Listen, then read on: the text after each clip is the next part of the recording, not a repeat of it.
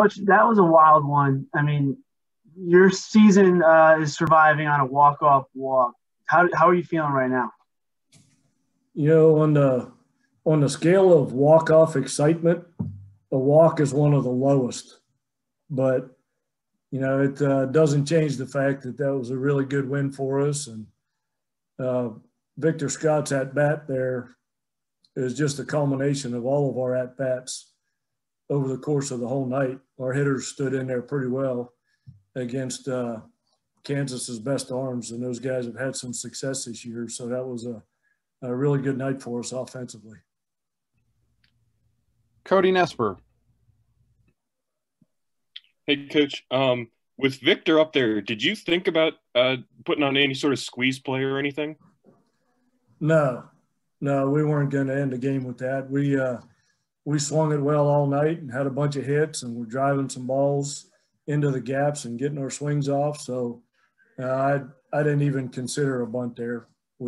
Victor was getting ready to win the game a multitude of different ways in my mind, I thought. Back to Sam. Just there were a lot of wacky plays in that one that made consequential, decisions. But at the same time, there were a lot of consequential plays that, like Braden Berry coming in as a pinch runner and making that heads-up play to go home. I mean, what was the difference, do you think, in this game? Was it execution? Was it making that heads-up play? What do you think made the difference? I think we just outslugged them. They stood in there and swung the bats pretty well. We couldn't get their shortstop out at all, so we decided just let him hit a single and then try and pick him off first base, and that seemed to work better than actually pitching to him. But, yeah, they slugged it. We slugged it.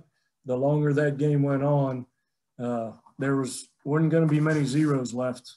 If that went extra innings, people were just going to keep scoring and keep scoring. So it's hard to point to one play, but, we just up and down the lineup.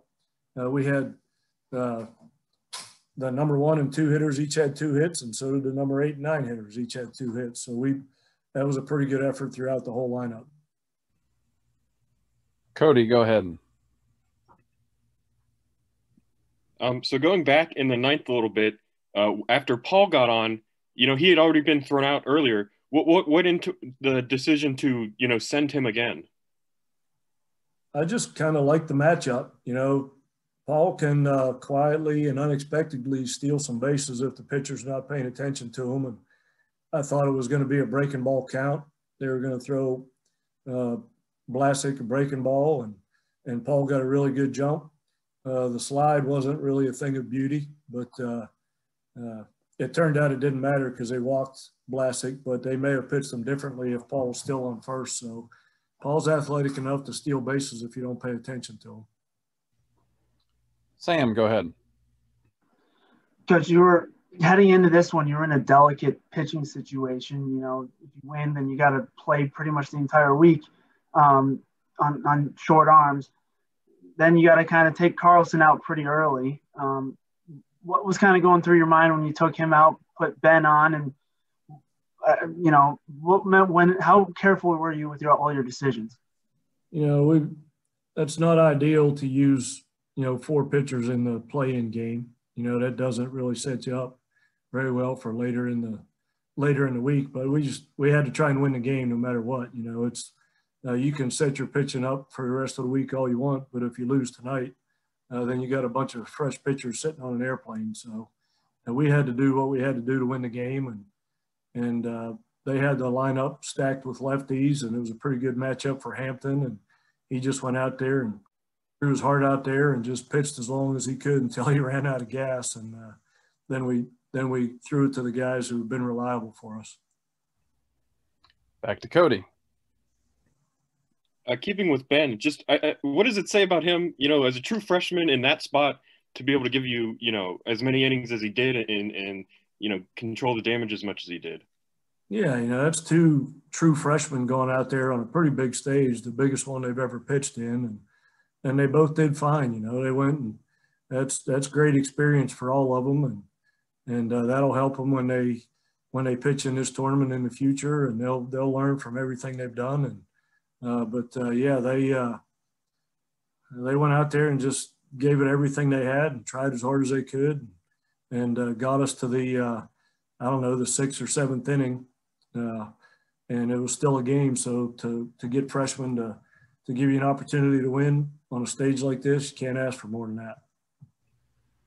Sam.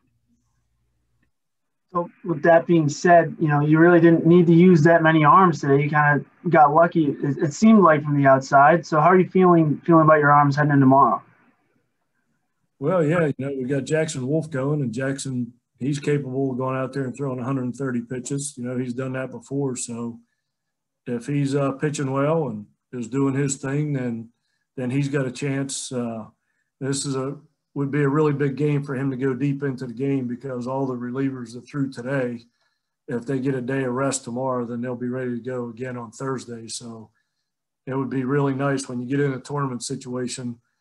Complete games and long outings are worth their weight in gold. So it'd be really nice for Jackson to go out there and throw as many pitches as he can and give us a chance to win it late.